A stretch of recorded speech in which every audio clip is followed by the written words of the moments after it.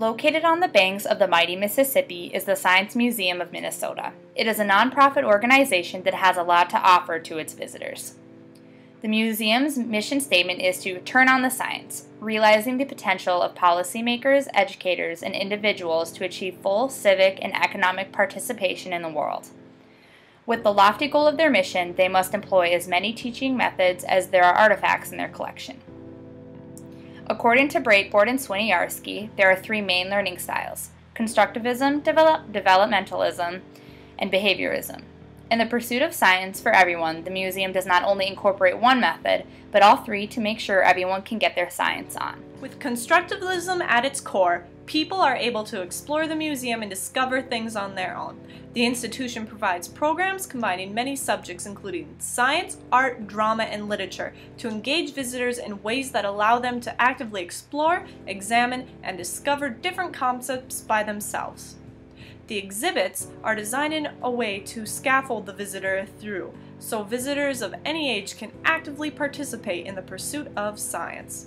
Museum personnel are present to actively participate in the visitors' discoveries by guiding them throughout their learning and helping them form questions.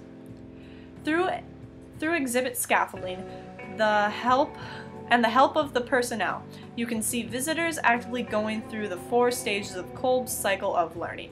Visitors experience the concrete information presented in front of them, observe and reflect on it, form abstract concepts, and put this information to use in further situations.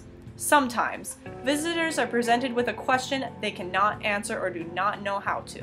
This is when the museum personnel switch gears and adopt a developmentalist approach.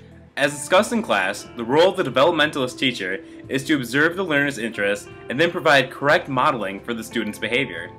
The museum provides programs called learning labs for students who want to dive deeper into the depths of their exhibits, such as weather or the human biology.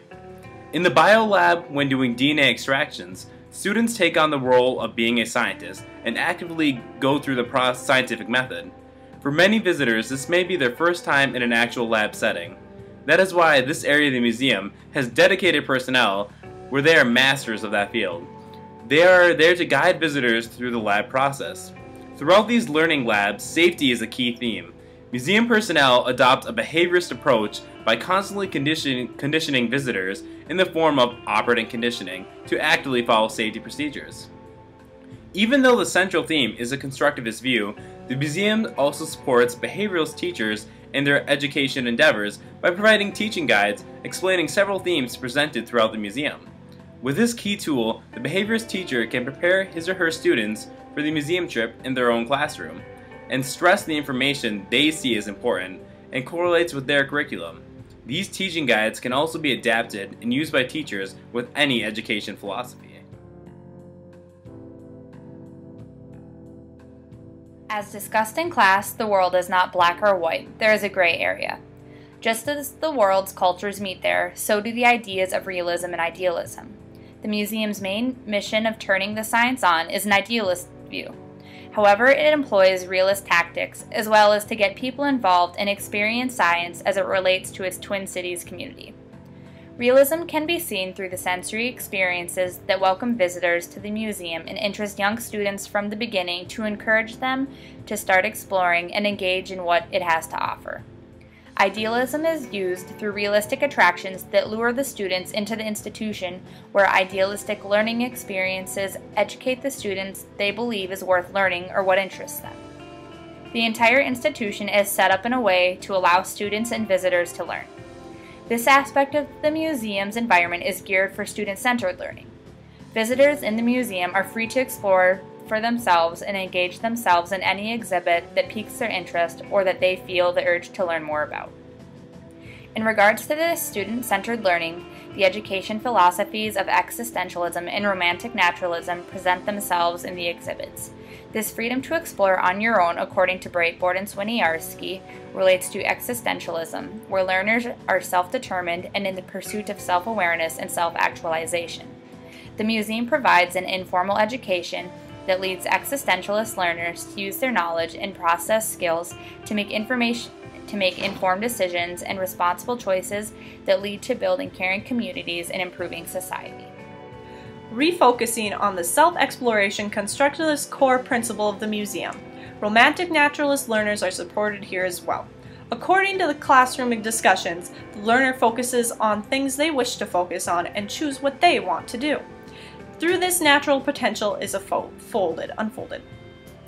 Education professionals can also utilize many of the museum's resources to center their students' learning based on their knowledge. This can be seen through the online teaching guides or through homeschool programs that put the student with a teacher to supplement their required sciences with education through a knowledgeable professional. Through the program Science Live, the worlds of student-centered teaching and teacher-centered collide into a subject-centered learning experience. In this program, the museum employs a master in a field such as chemistry to put on an interactive show of science. In this, both performer on stage and the audience actively work together to discover new things about science. Now, these programs did not just appear out of thin air. There has been a long transformative history behind it, geared towards bringing not only education of the sciences, but other subjects to the Twin Cities area and all of the state. Like all great things, the Science Museum started with a humble idea. In 1906, a group of St. Paul businessmen met to discuss just that. Charles W. Ames and Thomas Irvin came together to create the St. Paul Institute of Science and Letters. It would not be called the Science Museum of Minnesota until later. The collection was mostly comprised through gifts from wealthy families. The institution moved in 1927 to Miriam Mansion, located on Capitol Hills, where more was added onto the building for even more space. The museum moved again in 1964 to a larger building on 10th Street, where it was officially renamed the Science Museum of Minnesota. It made more expansions throughout the 70s to make room for its ever-growing collection, but this was not good enough. It finally moved to a brand new location big enough to house all of its collections in 1999 to the waterfront area and has been there ever since. Throughout the history of the Science Museum, it has always held the idealistic view of the pursuit of knowledge for everyone. Horace Mann's common schools were a place for all where children could get an education. The Science Museum holds this philosophy near and dear as a public institution offering many educational opportunities to the masses. However, like the debate for equal rights in education, there isn't a simple solution. Just how Du Bois wanted instant change, so did people within the museum. They wanted to bring science to everyone. However, this goal was almost impossible, so instead they had to adopt an approach that Booker T. Washington took kinder to, a gradualist approach. In Jewels on Schools, author Julia Williams states, however, the other sets, the expectations of us as parents or professional educators are not so written in stone.